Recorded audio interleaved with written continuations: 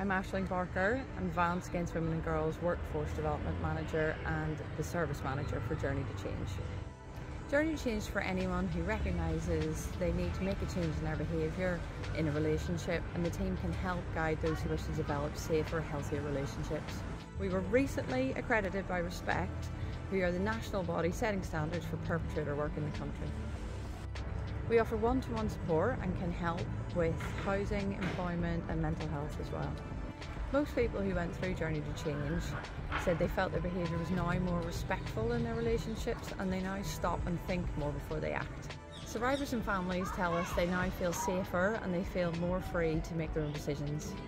I'm Councillor John Wolfe and I'm the Executive Member for Community Safety. We believe at Islington Council that every woman and girl should lead a life that's fulfilling and free from fear and violence. We have a plethora of initiatives at Islington Council to keep women and girls safe, whether that's our safe haven policy or extra patrols during the night time, through to our daily safeguarding meeting. Indeed, since 2022, we've helped over 4,000 survivors. Journey to Change is an open, inclusive, non-judgmental programme, open to all genders. So I would strongly encourage anyone who thinks they may benefit from it to put aside their fear and embark on the programme.